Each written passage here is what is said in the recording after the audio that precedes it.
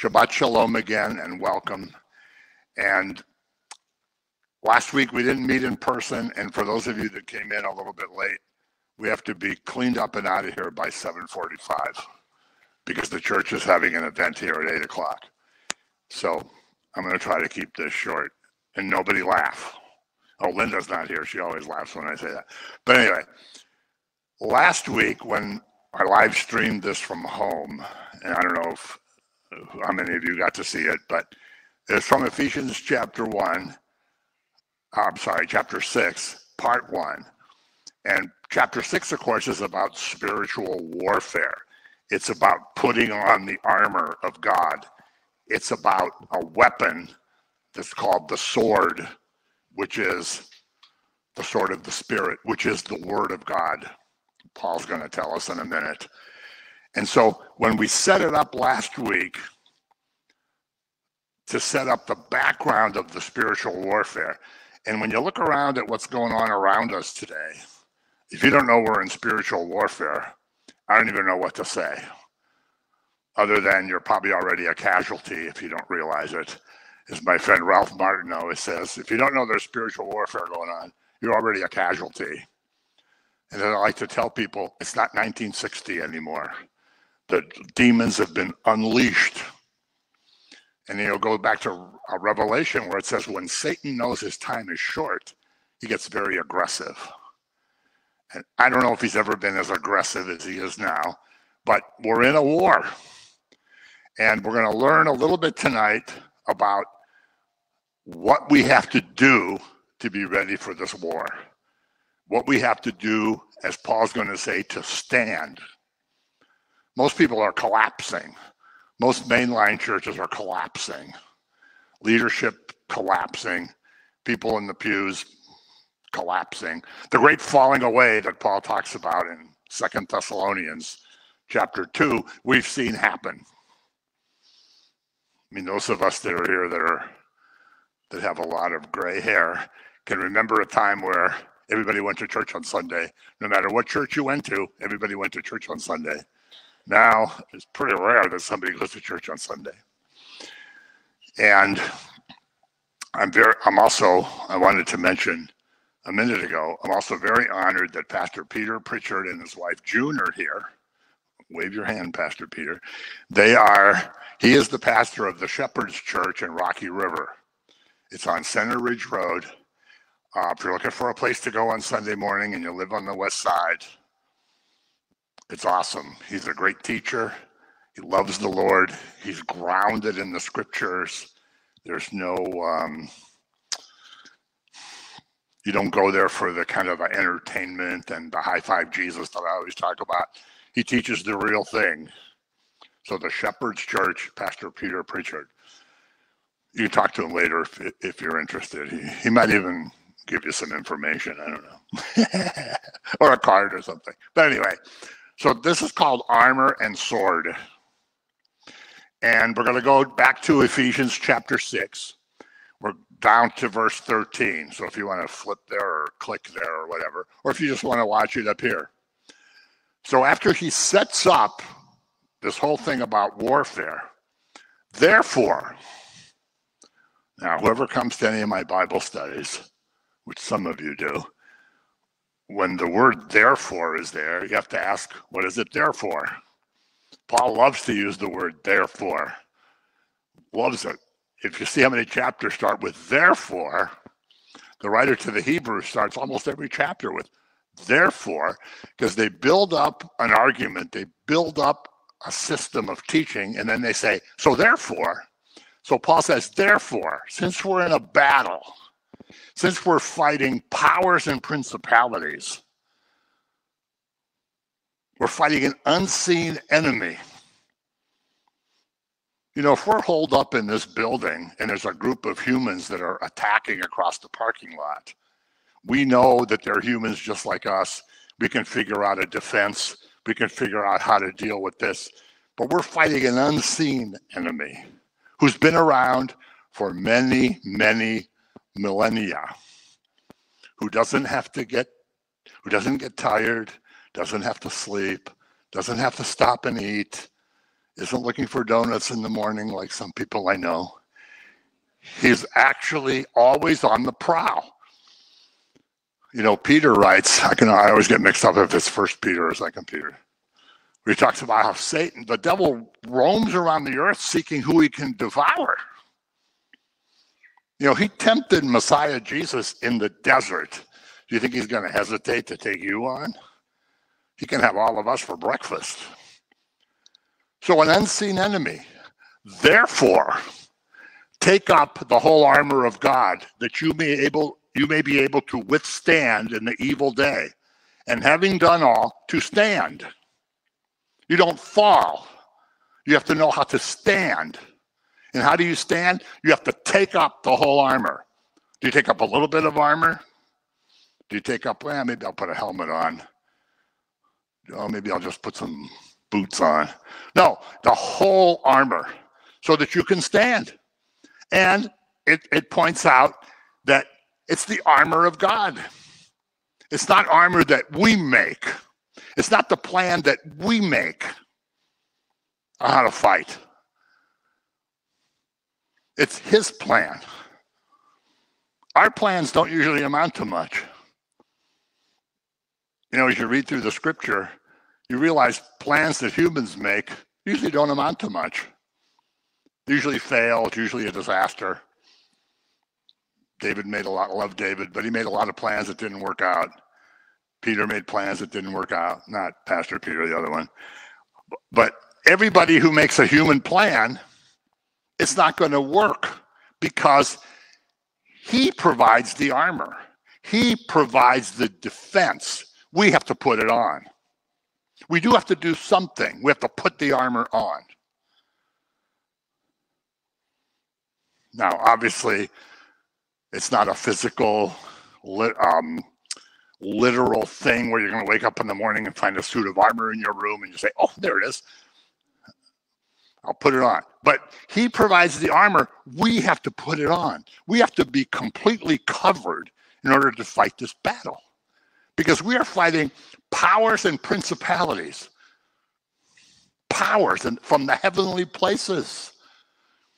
You know, the Jews and Greeks called everything above the level of the ground the heavens. So like the atmosphere was the heaven. It doesn't mean like heaven or the throne. It's like we're fighting Paul called Satan the prince of the power of the air. Jesus called him the ruler of this world, was going to be judged that night. So he provides it. We have to put it on, and we have to be completely covered in the armor. We have to withstand Satan and his attacks. Where do we get? Who knows where we get the word Satan? Who knows? Hebrew word hasatan, the adversary. The adversary. Sometimes it's translated the enemy. Sometimes it's translated the deceiver. It's the adversary. What's an adversary? Somebody who's always attacking you. Somebody who's always trying to take advantage of you. Somebody who's always trying to take you down, to change your mind. What are you doing on Friday night going to some stupid Bible study? You worked all week. You're tired. Why don't you go out to dinner, have a few drinks, relax, go home, go to bed? What are you going to go listen to that for? Yeah, what am I going to listen to that for? I mean, this group doesn't do that, but, you know, like Eve, did God really say that? Yeah, he did. Yeah, but do you think that's what he really meant? Come on, Eve, can't you figure this out? He's trying to keep you under his thumb. He's trying to dominate you. Yeah. Yeah, what is he trying to pull? Give me that apple. Here, Adam, you take a bite. He's the adversary, and he's always on the attack. And he talks about the day of evil and temptation. That's like every day, right? And yeah, even if you're a believer, and even if you're following, and even if you're praying, and even if you're studying scripture, and even if you're going to church, and even if you're going to the Bible study, and you're still going to come under attack. Because then you're a threat to him. You know, if you're sitting in the back pew of some church and you're looking at your watch going, When is this guy ever going to shut up so we can get out of here? He's not going to attack you because you're not a threat. When he hears Pastor Mike Booker here preaching, he's going to come under attack. You know, when we used to do missions in Mexico City, after a while, we used to kind of chuckle about it because whenever we were preparing the week before to go, all the attacks would start. You know, then you got to expect them. The first time you say, gee, why is this not working? Why is this happening? Why did this guy call and get me all upset? Because you're always under attack because powerful assaults come. And he says, you have to stand your ground, which means you don't yield. The church today is yielding to everything. You want to bless gay couples? Sure, no problem. You want to tell the little boy who wants to be a little girl, oh, that's okay, Sonny. Whatever you think is best. Trying to be more and more like the world. You're not supposed to yield. You're supposed to stand your ground. You're supposed to put the armor on. If you don't put the armor on, you're dead. Guaranteed casualty. You know, James says, resist the devil and he will flee. But that doesn't mean you say, hey, devil, I'm sick of you. Get out of here. There's a certain procedure that goes on. So we stand our ground and not yield. We have to trust him because he is our defense. I don't remember what psalm it is. He is my defense. It's a great Marty Goetz song. He is my defense, I shall not be moved. It's one of the Psalms. You have to trust in him to be your defense.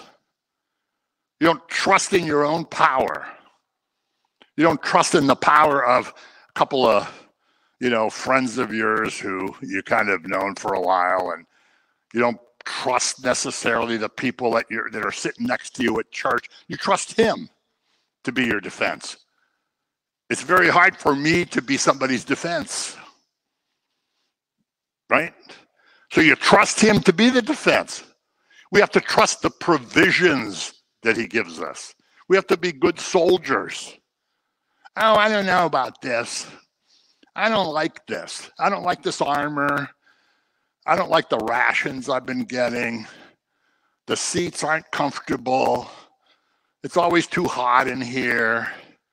My feet hurt. Why did I come?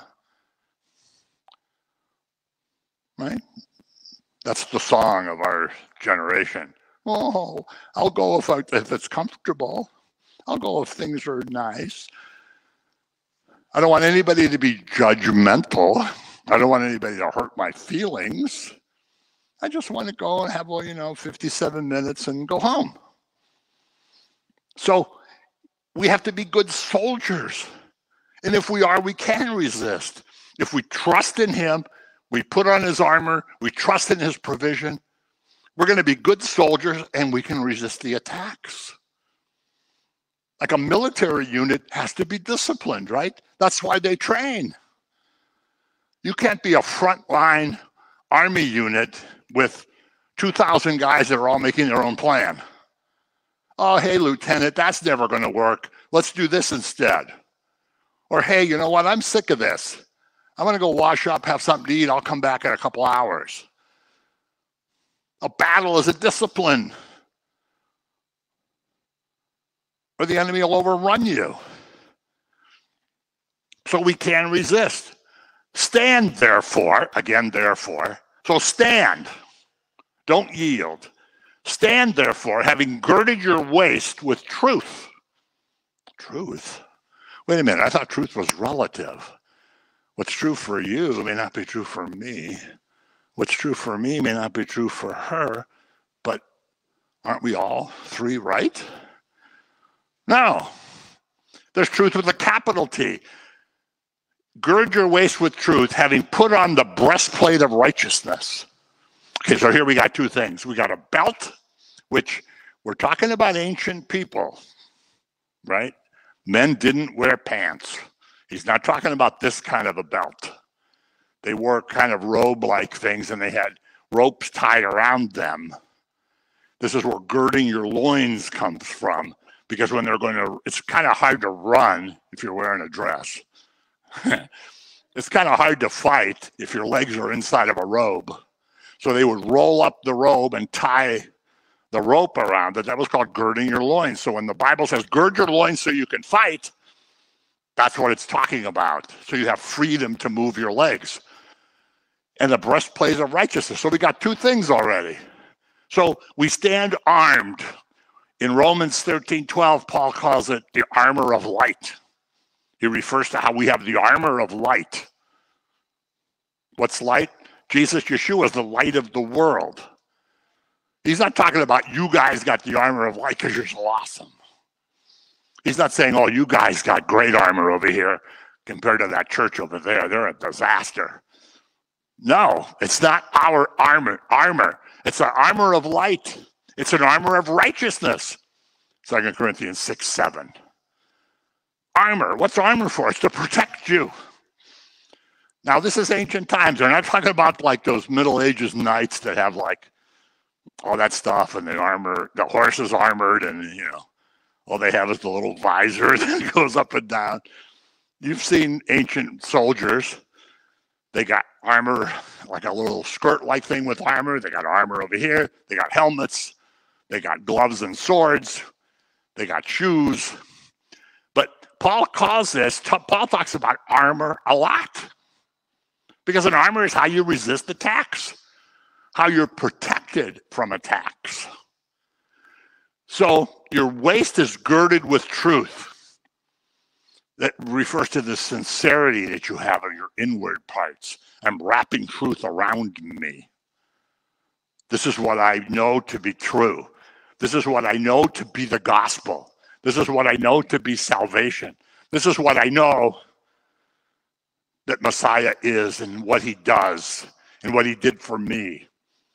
I know this for a fact. I know that there's God and he loves me even though I'm a sinner. And he sends Messiah Yeshua, his only begotten son, to die for me. This is the truth I know. So if somebody over here is telling me something different, I say, I don't believe that. We're girded with truth. Truth is in every part of us. You know, ancient people always talk about the loins. You know, it's like the upper parts of your thigh, the lower part of your belly, because your upper thighs are strong. You got strong muscles here. So when you're a young soldier who's, you know, 18, 19, 20 years old, your legs are strong. That's why people who are, you know, in their 50s and 60s and 70s can't be soldiers. I'd love to join the IDF, but I don't think they'll take me. Oh, come on. This is a tough crowd. It's the strength they thought was in their loins. So you got your legs wrapped up. You got your waist wrapped up in truth. And it also keeps you from wandering because you're wrapped up in the truth. So when you know the truth, when you stand on a foundation of truth, when a counterfeit comes on the horizon, you immediately recognize it, right? If you're girded in truth, you don't say, well, that guy over there's got a pretty good point. Yeah. And I was talking to my Buddhist friend the other day, and he made some pretty good points. I can't tell you when I was working in the office, and this never happened with Ron, but Monica used to hear it. Monica's not here tonight. But, you know, people would say to me, boy, you take this Jesus stuff pretty seriously. And I would say, what should I take more seriously? What's more serious than that? What's more important than that? If you don't think about the cross 20 times a day, you don't get what happened there. Nothing compares to this, like the song says. Nothing compares to this. I could care less what my cholesterol is. I could care less whether I have a black car or a white car or a brown. I don't care how many things I have in my house. Who cares? That's all going to be gone soon. I hope it's tonight, but it's all going to be gone soon. He's what's important. So when we have that truth, you don't say, gee, I'd like to do the Jesus thing today, but you know, I really can't because, you know, I gotta plant the garden. I got to go do the thing. I got to go trim those bushes.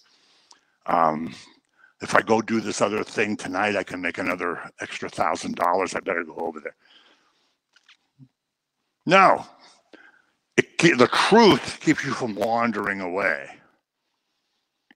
And it gets you set up when you do talk to people, you have something to present.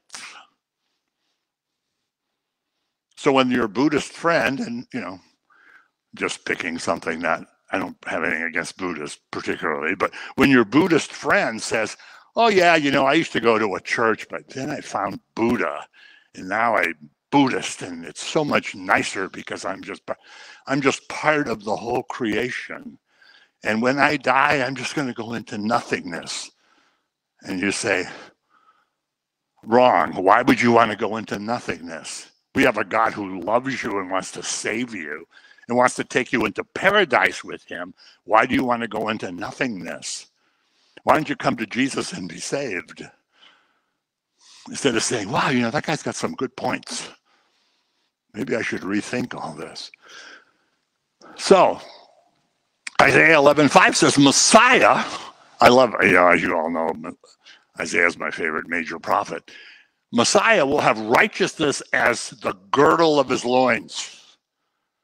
He's going to have righteousness wrapped around him because he's our righteousness. Remember, I always say, if you only want to memorize one verse in the whole Bible, say, I can't deal with the Bible, but I only want to memorize one verse. 2 Corinthians 5:21. He who did not know sin became sin so that we can become the righteousness of God in him. We don't become righteous in ourselves, we become righteous in him. So Messiah is going to have righteousness around him. Jeremiah 13:11, God clings to Israel like a girdle clings to a man. Their definition of girdle is different than ours, but what I just described as a belt. God clings to Israel like a belt clings to a man. Messiah is going to be belted in righteousness. He's our righteousness. Then he talks about the breastplate.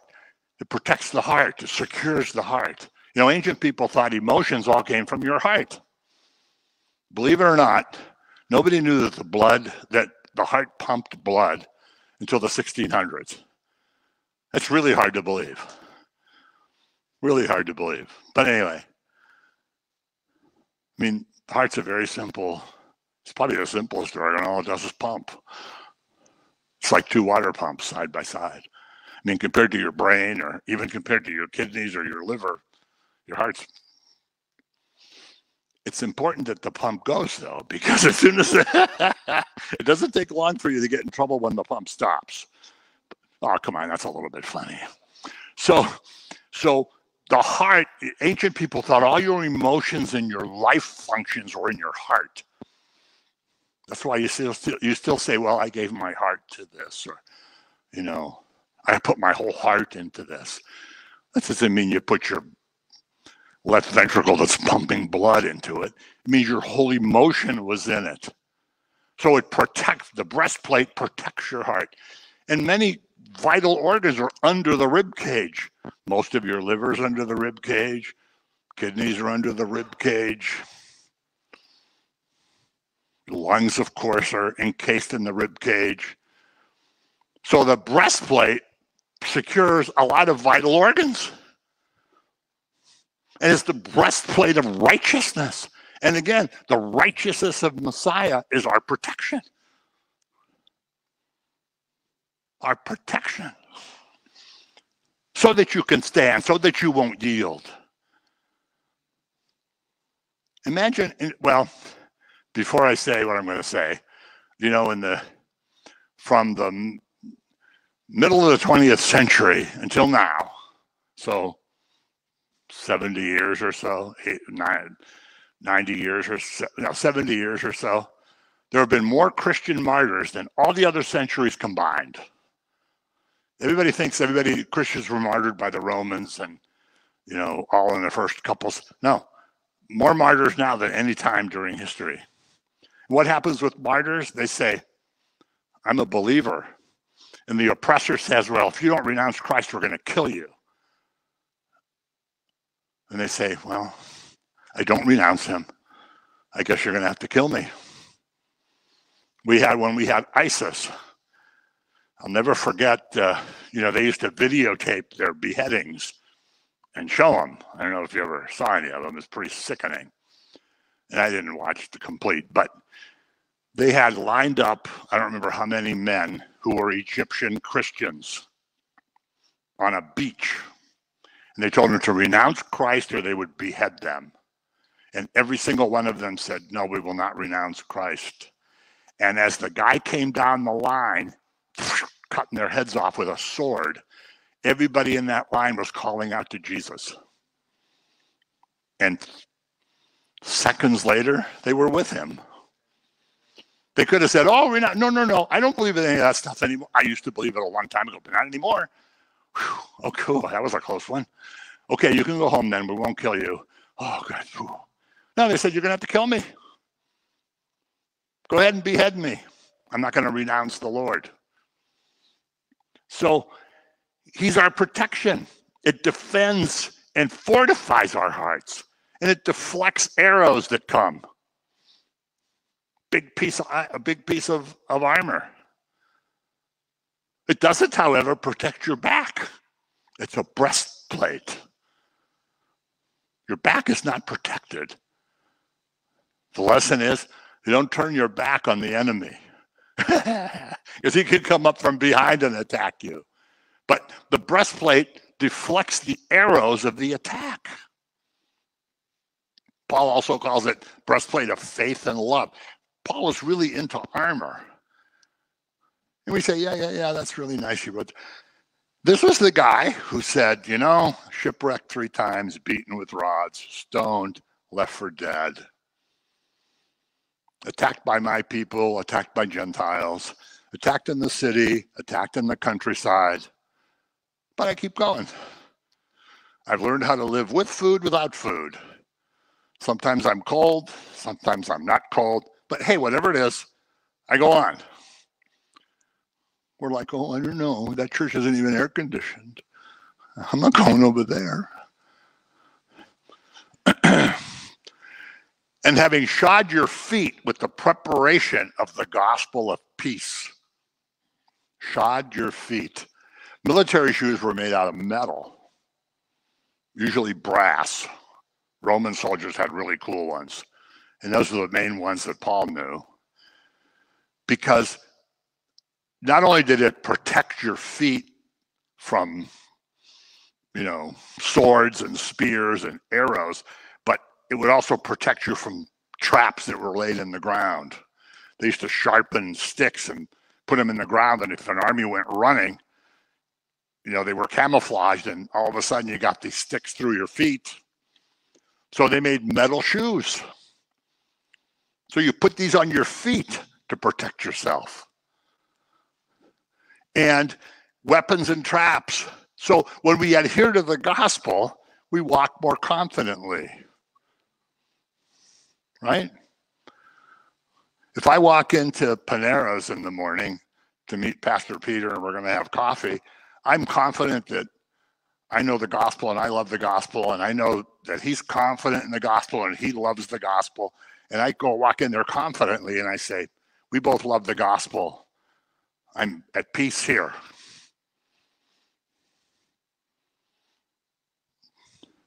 As opposed to when I interact with some of my friends and family members, but that's another story. So when we adhere to the gospel, we walk more confidently. We have a resolved, confident heart. And we have our feet protected so that we can walk steadily. Do you remember at the Last Supper, like most of you have been to Messianic Seder's, either at my house or here or at a church? This year we're doing 6 of them, so I'll keep you posted. One's going to be here. But at the point where there's a washing of the hands, you remember Yeshua washes their feet. That's not what you do at a Seder. I mean, those guys who were there were like, what is he doing? What are you doing? And Peter, who's always willing to say something, says, hey, Lord, you're not going to wash my feet. Come on. You can wash mine. Like John the Baptist, like, wait a minute, you should be baptizing me. I shouldn't be baptizing you. And Yeshua, Jesus tells him, if I don't wash your feet, you're not going to come into the kingdom. And then Peter says, whoa, then wash all of me. And Jesus says, only your feet have to be cleaned if you've cleaned yourself. Why is that? Because we walk through a filthy world. We walk through filthy places.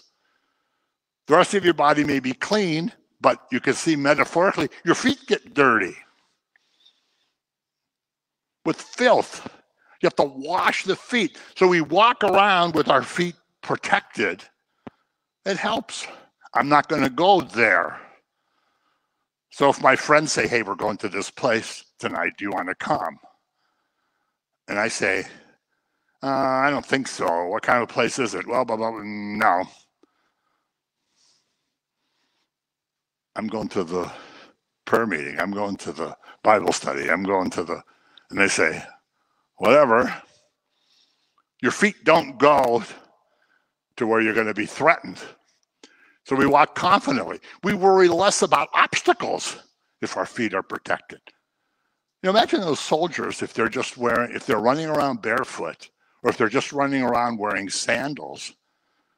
All kinds of traps are laid for them. Arrows are flying. Spears are flying. You don't advance as confidently as if you have your feet shod in metal. So he says, put that on your feet. The gospel brings peace. It brings peace with God, of course. Oh, but wait a minute. Are you trying to tell me that Jesus is the only way that you can come to peace with God? Yes. Come on, really, tell me. You really believe that? Yes. That is so narrow-minded. That is so unrealistic. That is ridiculous.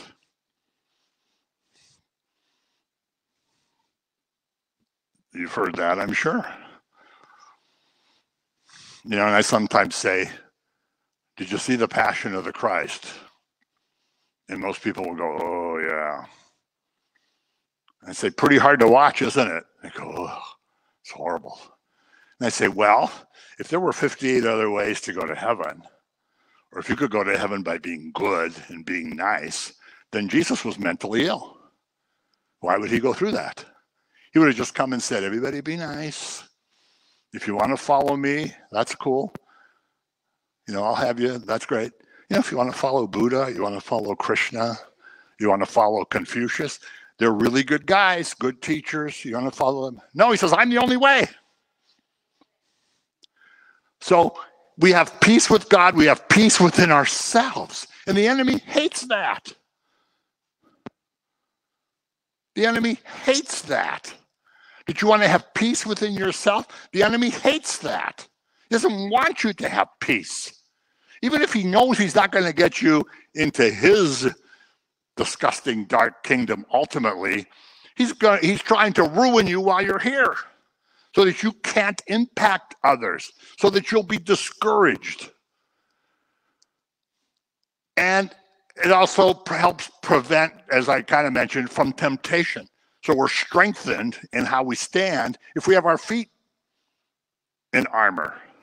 We're not going to go someplace where we're going to get weakened. You know, in 1 Corinthians, I don't remember the chapter, Paul says, you know, if moral people hang around with immoral people, I'm paraphrasing, hang around with immoral people, they get influenced by that.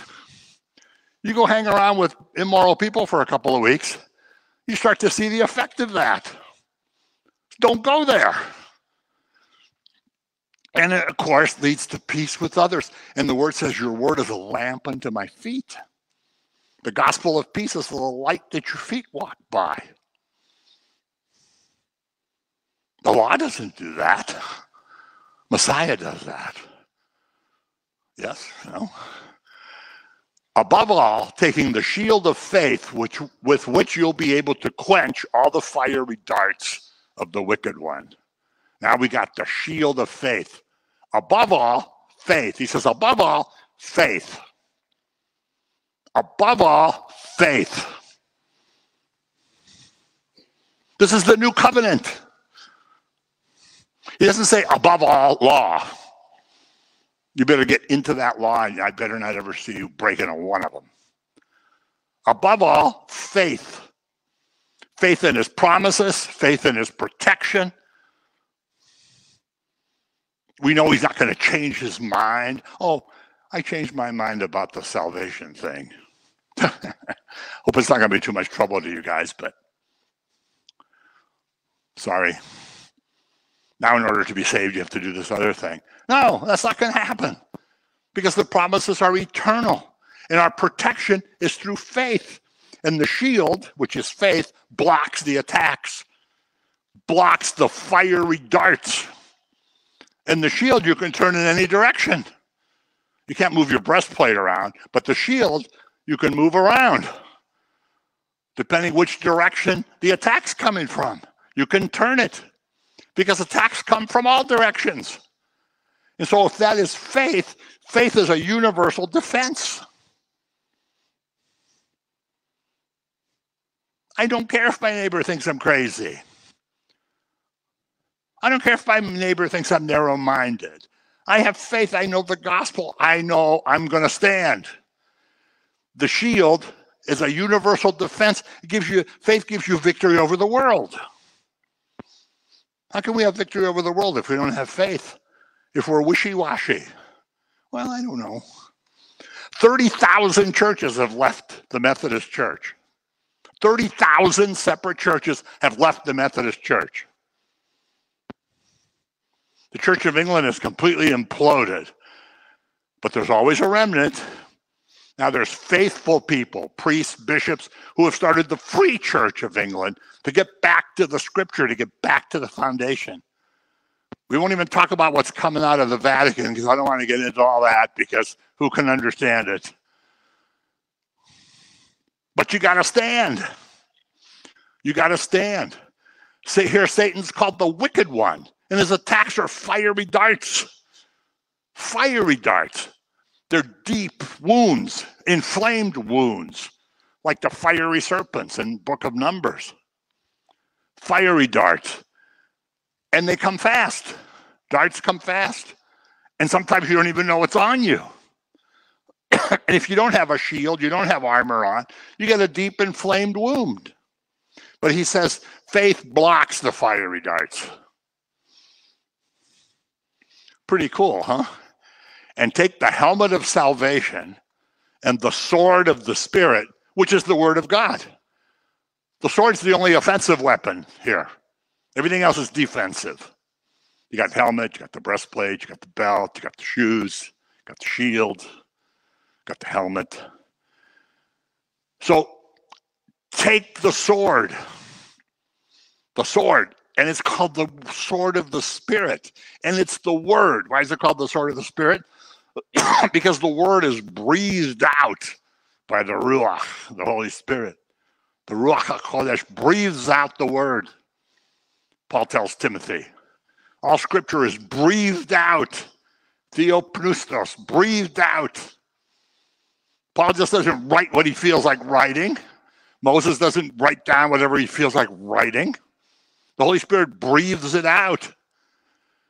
And it's the sword. So the helmet secures your head.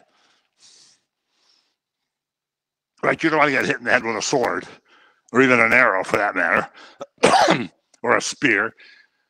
We have salvation on our mind. We know about salvation. We know what we believe. We know what's truth, capital T. The helmet secures our brain, secures our head.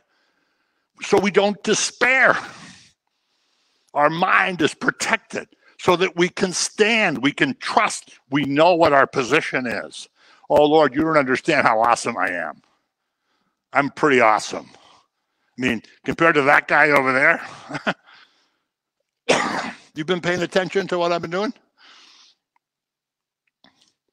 Not only have I never killed anybody, I've done a lot of cool, good stuff.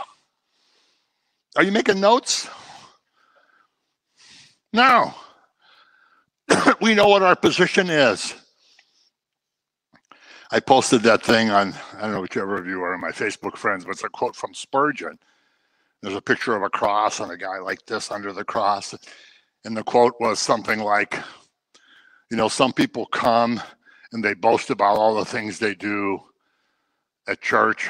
He goes, I just sit at the foot of the cross and I marvel that I'm even saved. And I thought, wow, is that ever awesome? We said, how could you save somebody like me? How could you save somebody like that?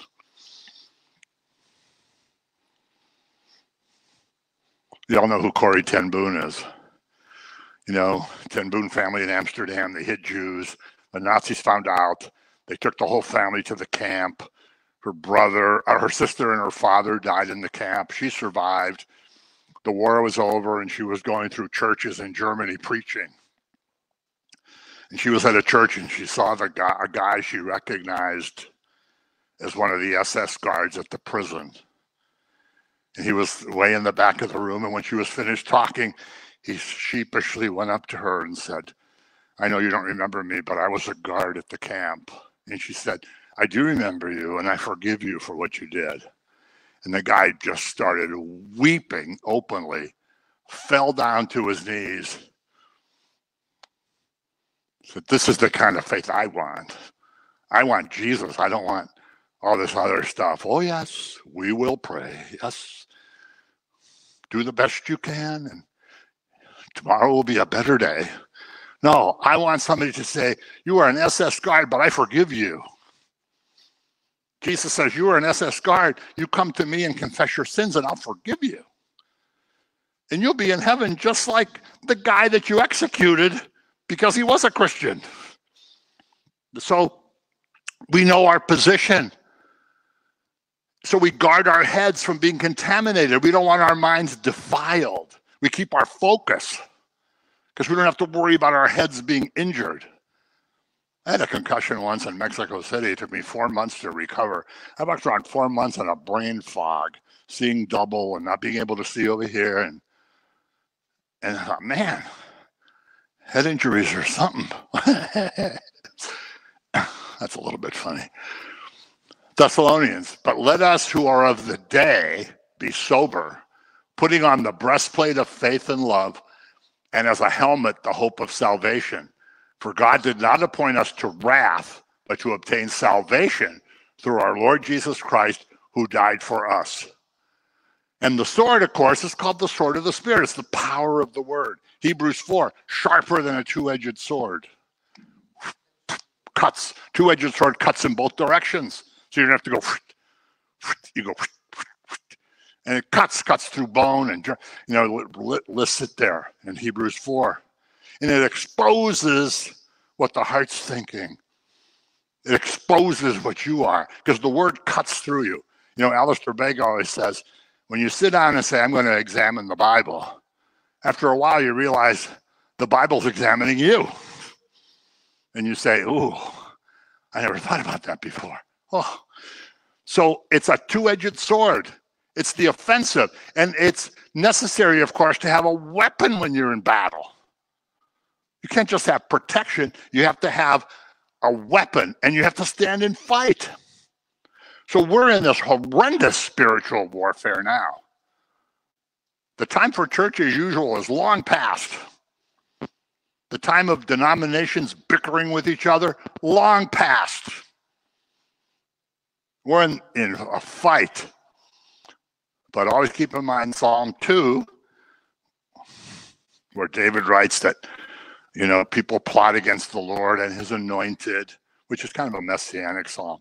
Plot against the Lord and his anointed, and the princes of the earth plot against him, and God sits in the heaven and laughs. He's not intimidated by what the World Economic Forum's doing or what the president's doing or some king somewhere is doing. But we're his soldiers. And we have to stand in the fight and not yield. Woo.